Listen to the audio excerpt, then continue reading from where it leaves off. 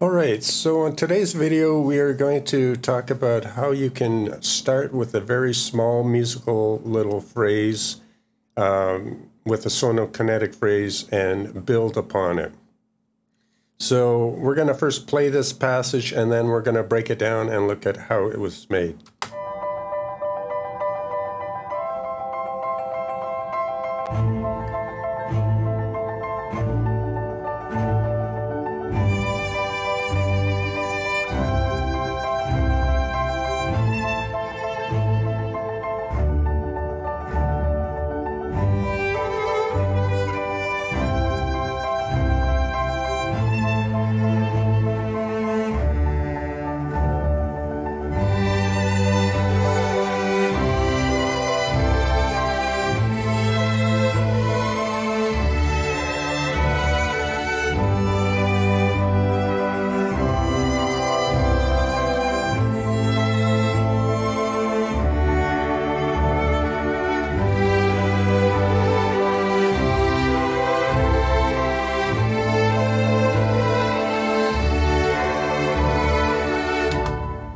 Alright, so let's take a look at what instruments were used and the thoughts behind this idea. So with sonokinetic libraries, you have access to so many beautiful phrases all at once. It can be overwhelming. So it's a good idea to start with one simple idea, one little phrase, build some beautiful chords with that, and then build track by track your musical idea or your song. So let's take a look at how we did that here. And with our first phrase, and we have all the other phrases turned off in Indie, and Indie is our first track up here. So let's listen to this first musical idea and see how we built this song, or this part of a song.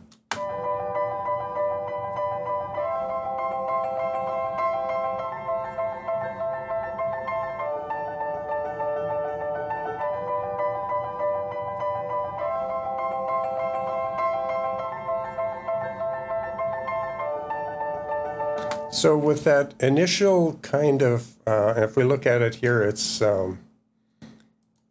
under the melodic percussion section, and it's a little idea that I'm going to build upon. So this is the initial. So I turned off all the other, and that's why you've seen this little error message, because the samples were turned off. But I'm going to turn them back on one by one, and we're going to listen because the first 5 chords are repeating, and we don't want that to get annoying. We want to build upon that and keep it interesting for the ear as it plays through. So now we're going to add the second instrument, which is in the same section and but a little different. All right, so let's go back, and we have that second one, which will come in at bar 4, which will keep the ear interested.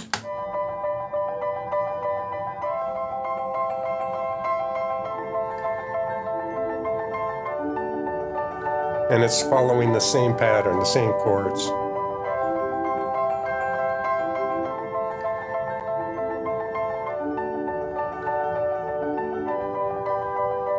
So in this way, we're able to build on our little musical idea with some nicely controlled chords and start to layer and add instruments upon that.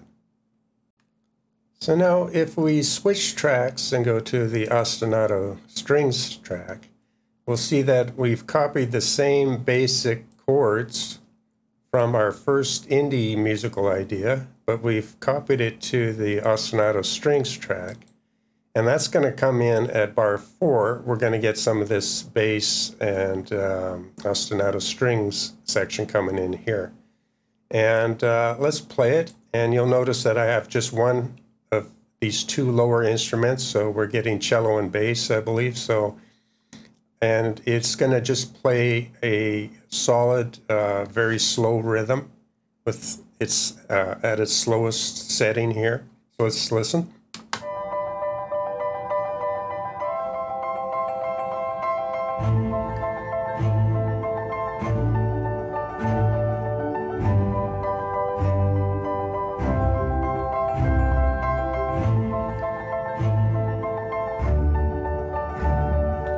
So what we have is our basic initial idea, very simple on those chords, simply copied to another track, and we have another layer, this time the bass layer of the strings with a very simple ostinato, very slow.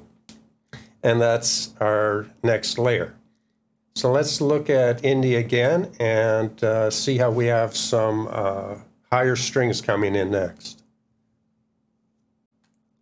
So at bar 6 now, we're going to have this string quartet come in, so the string quartet section, and it's playing, I believe, this one.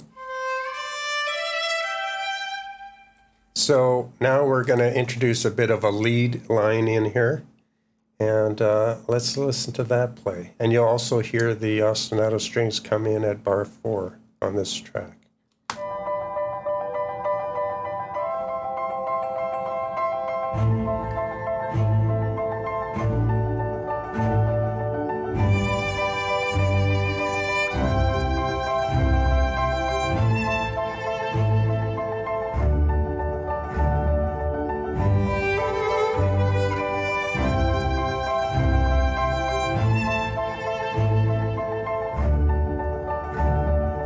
So you'll hear that out of this one phrase, we've got so much out of that because the phrase linking is turned on down here. It will play everything that was recorded on that for this phrase.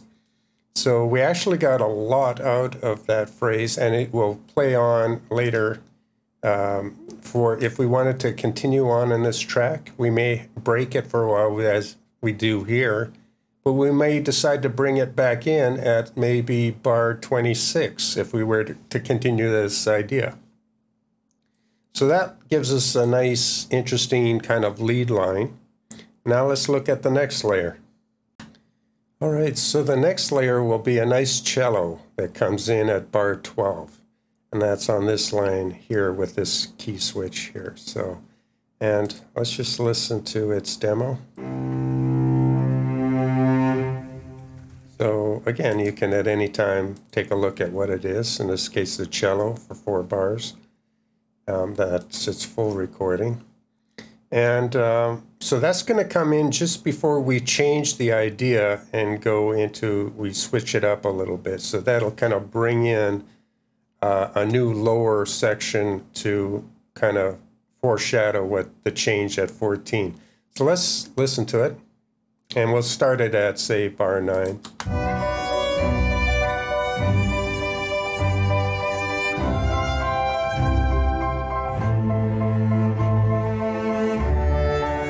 So sometimes with phrases, you need to start from the beginning for it to completely cycle. Over there, it was not linking up there.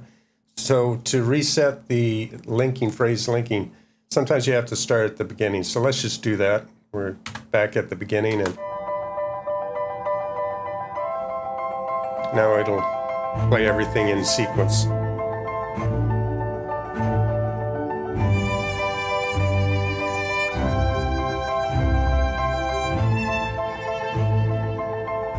But here, bar 12, it'll come in.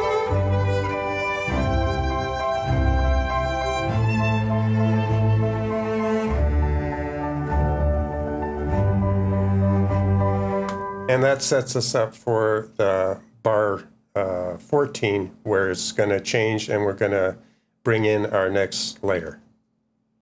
So now at bar 14, it's an important bar because it introduces not only the next indie instrument, being this, and the demo.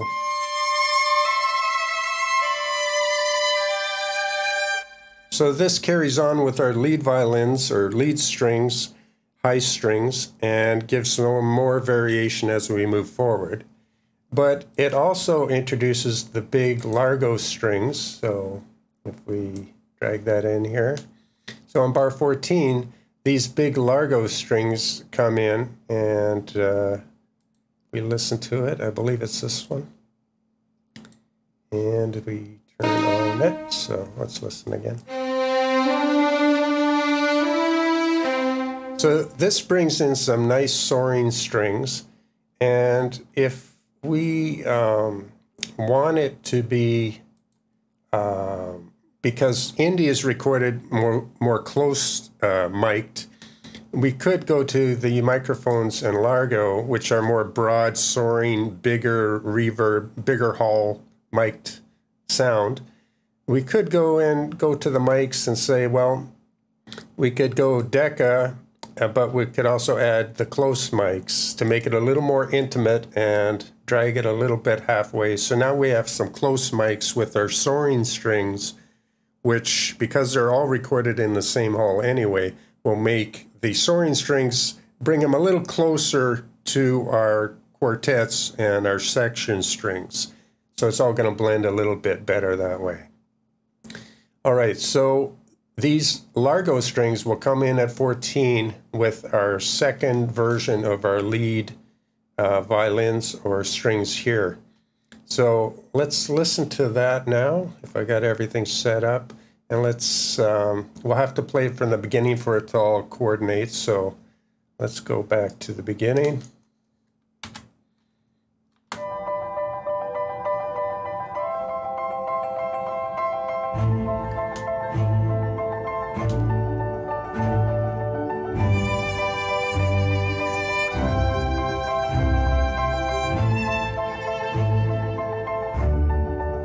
And these are the same chords I copied to Largo track. So same type, but I cut some out.